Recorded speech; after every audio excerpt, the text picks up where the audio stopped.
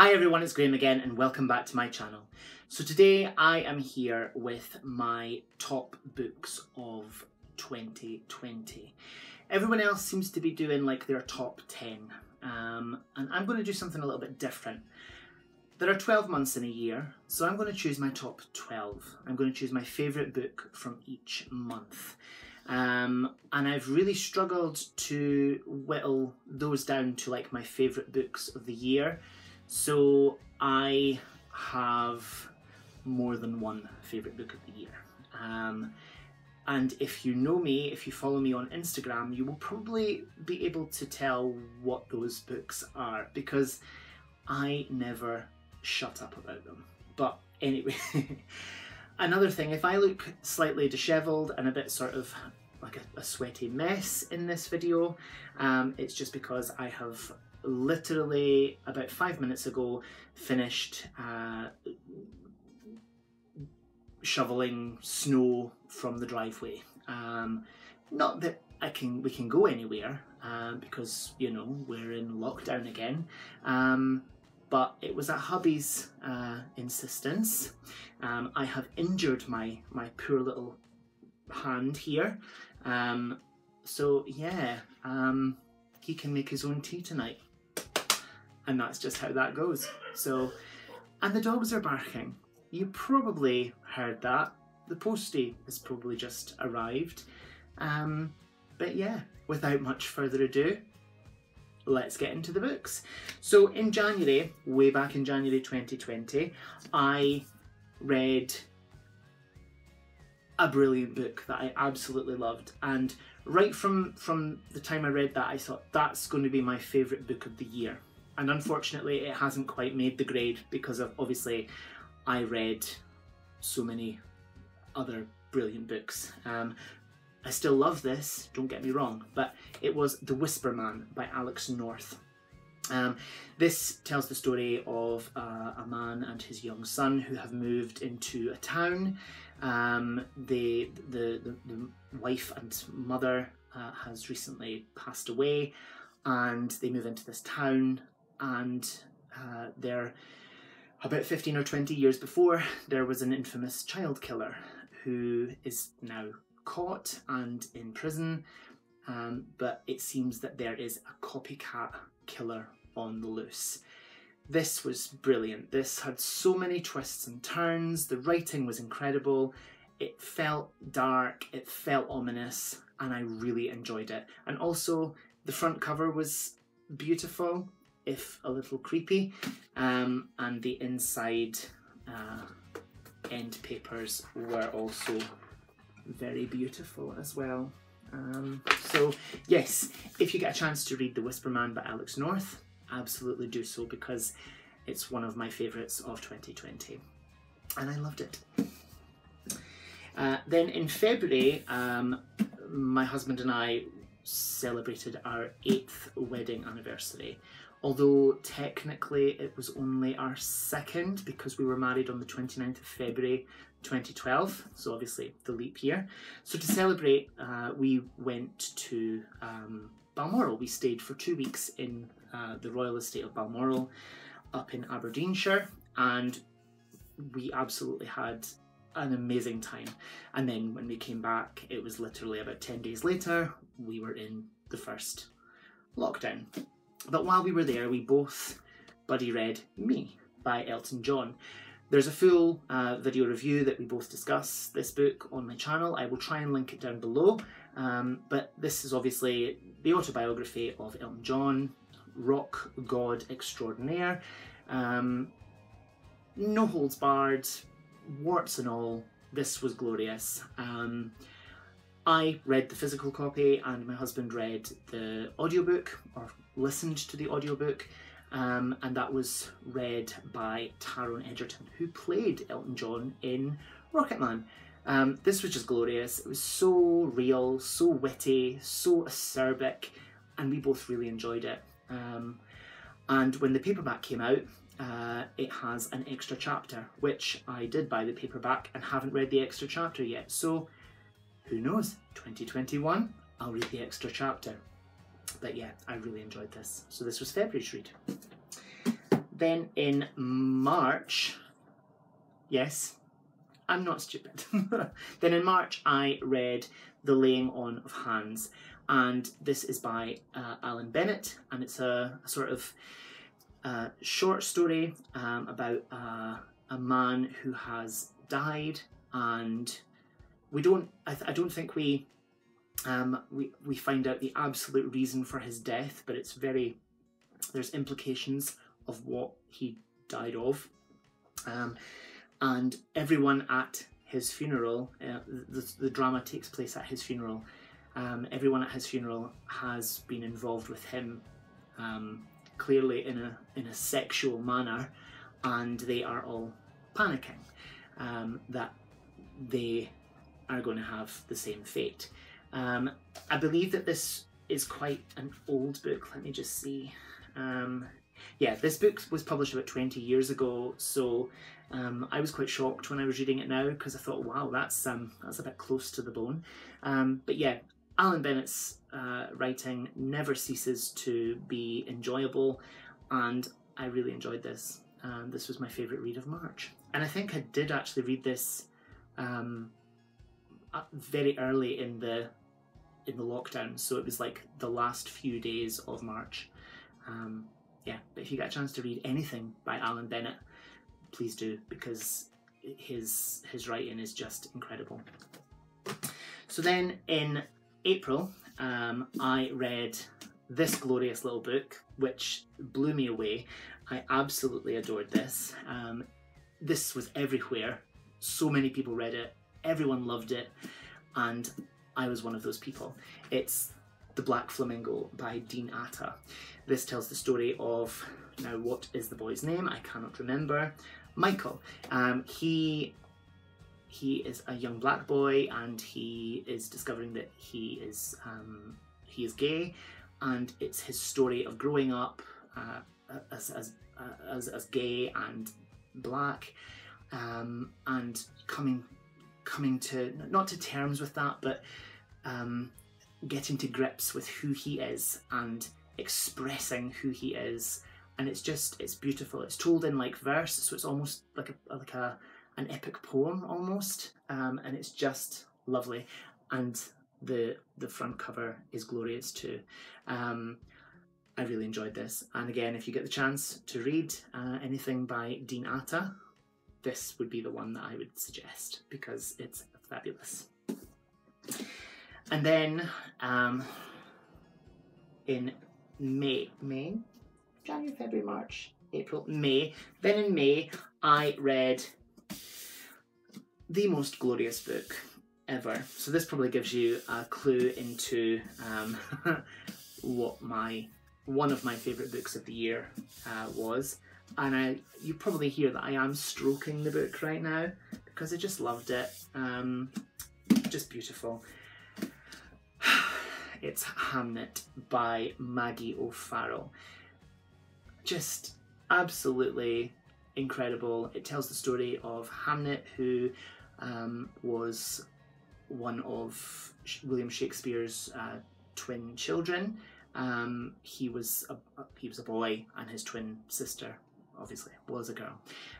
The twin sister was the weaker of the two. She caught the plague. She survived. He unfortunately did not, and it explores how we deal with grief and loss, and the aftermath of that, and what comes later. Of course, Hamnet was the inspiration for one of William Shakespeare's most famous plays, which was Hamlet. And this, Shakespeare doesn't really play that much of a part in this. He's never named in the book. His wife Agnes, is it Agnes? Yes, his wife Agnes. She's sort of like almost like a witchy woman, into nature and remedies and herbs and all that kind of thing, and her physic garden, and yeah, it had that kind of dark witchy feel about it, and I really enjoyed that. I just absolutely loved this book so much, and has anyone seen the Waterstones exclusive edition? I have to have it. It's just stunning. It's red and it has the H with all the gold embossing on it, and it's just stunning and I love it. So the next one, May, June, I read this for the book club that's run by Simon Savage and Melanie Sykes. It's Sykes and Savage Book Club, and this was a glorious book as well. It's Graceland by Bethan Roberts. This imagines, I think it's there's a lot of it based in truth, but it's a sort of fictional retelling of the relationship between Elvis Presley and his mother Gladys, and how much of an influence she was on his life, and who he became, and how it affected him when he lost her, when she died. It starts from when he's a very small child, and it ends just not long after Gladys has passed away.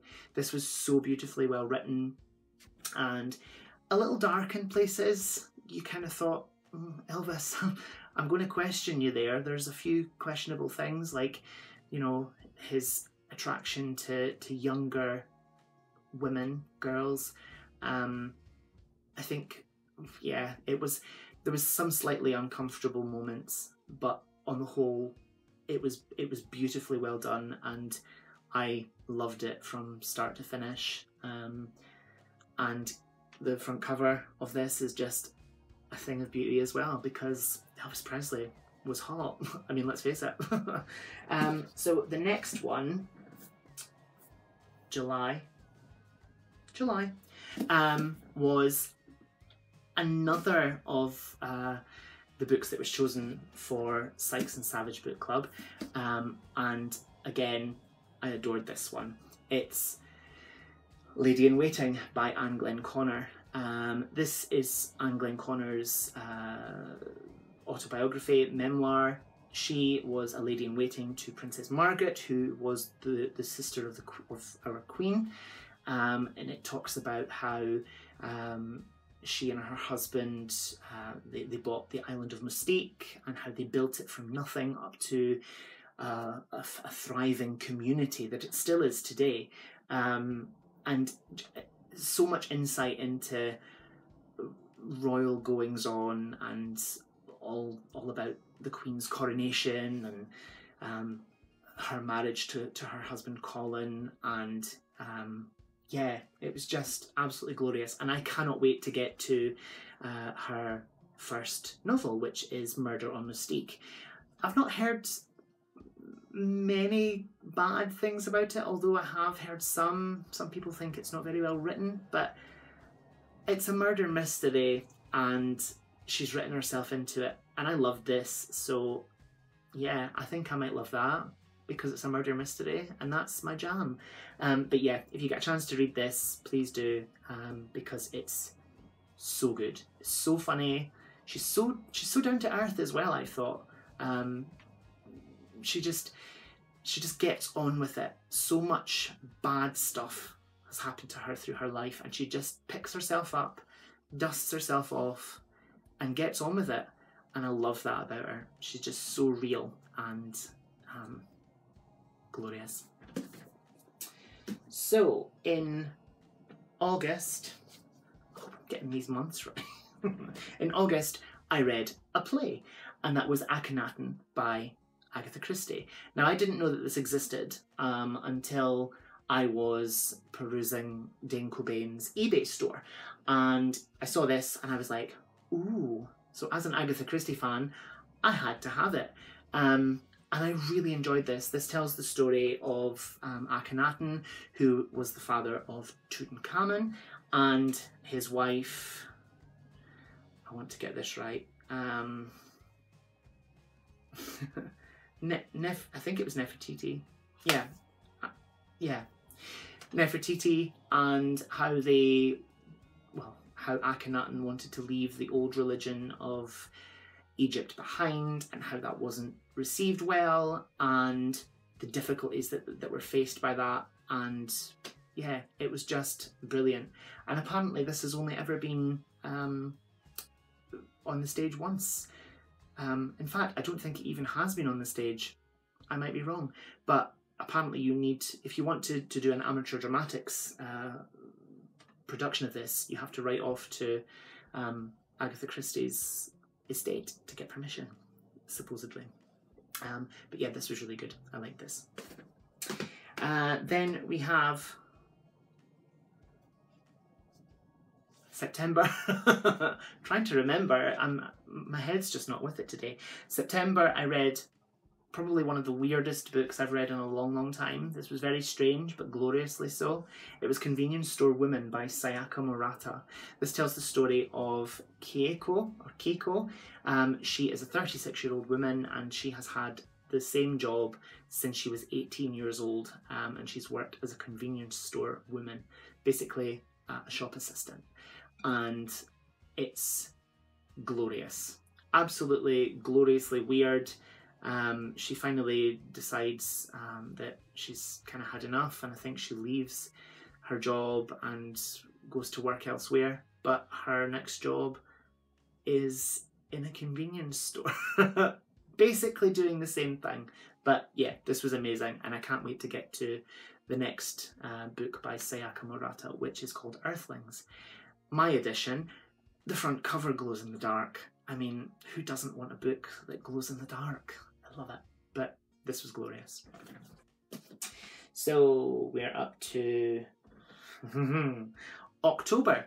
In October, the book choice for Sykes and Savage Book Club, run by Simon Savage and Melanie Sykes, was a really interesting one, and I really thoroughly enjoyed it.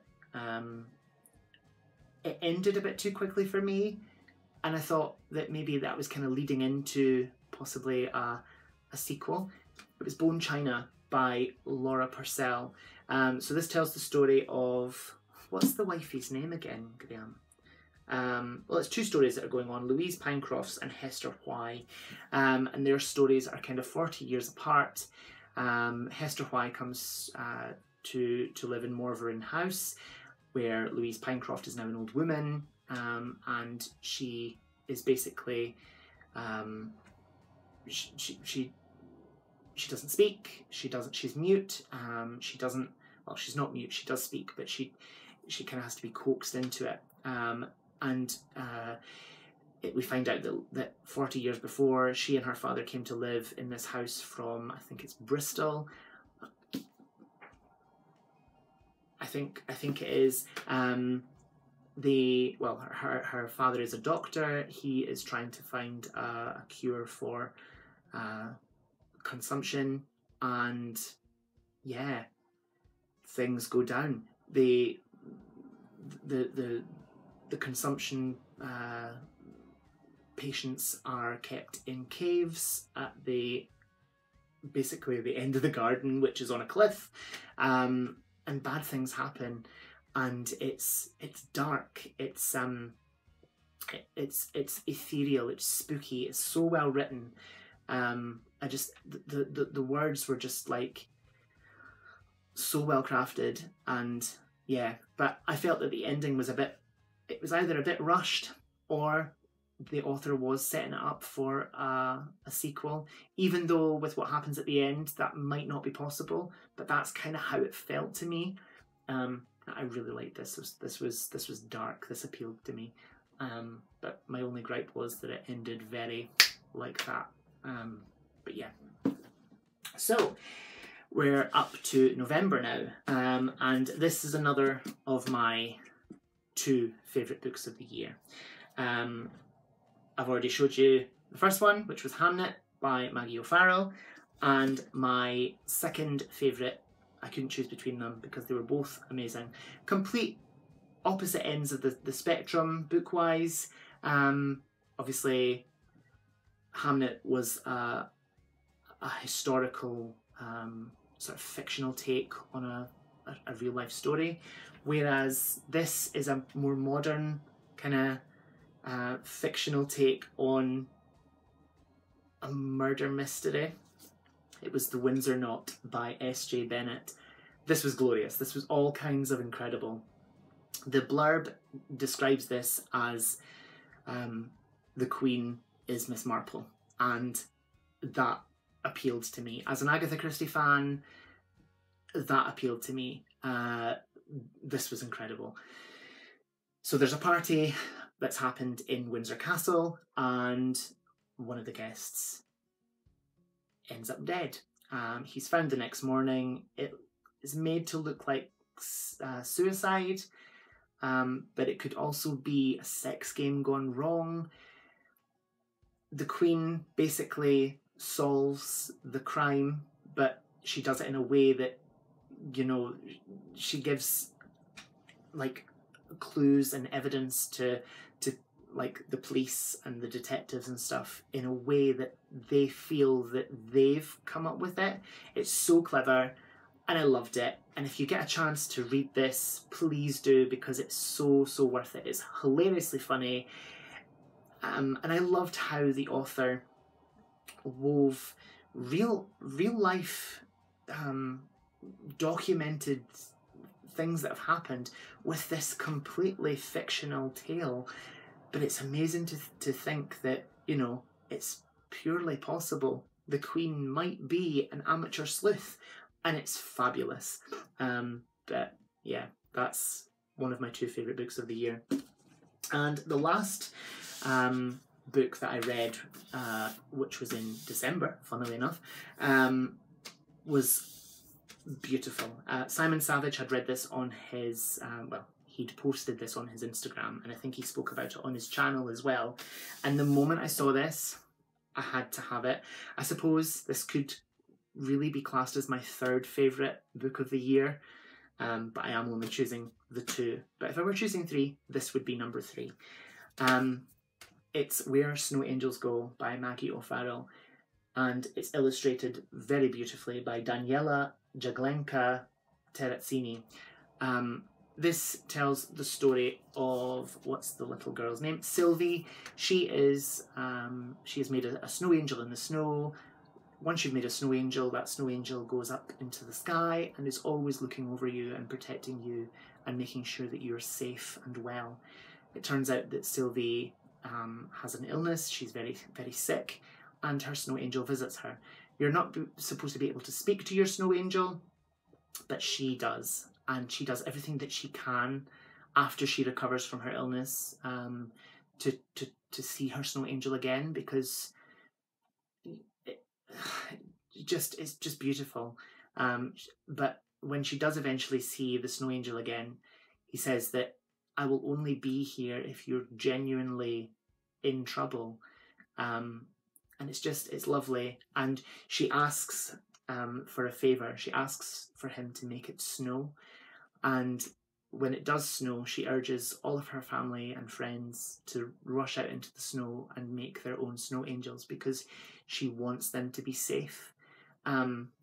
This is just beautiful. I speak about this in my December reading wrap-up, and I show some of the artwork in this. It's just stunning. This will become my December tradition. I will read this every year, and yeah. So let's get my, I'm dropping books left, right and centre here. Thank goodness the bed is nice and soft. So my 2 favourite books of the year are Hamnet by Maggie O'Farrell and The Windsor Knot by S.J. Bennett. Completely opposite ends of the spectrum, like I've already said, but just stunningly written, brilliantly funny, poignantly sad, and just beautiful slices of loveliness. And yeah, I know that this is a lot of other people's favourites as well. And I can't wait to see what's coming next from Maggie O'Farrell, because I've only read the 2 books from her, Hamnet and Where Snow Angels Go. I have a couple of other ones. I Am, which I've heard is brilliant. That's her memoir. And I think I might give that a go at some point in 2021. But before I go off on a tangent again, I will thank you so much for watching, and I will let you go. Get on with whatever it is you're doing. Read a chapter of your book, have a cuppa, make some toast, chill out, slob out on the sofa, whatever it is you fancy. Thank you so much for watching, everyone. Whatever you're doing, I hope you have so much fun doing it. Whatever you're reading, I hope you love it. Stay fabulous, be amazing, be yourself, stay safe, and I'll see you again soon for another video. Bye-bye.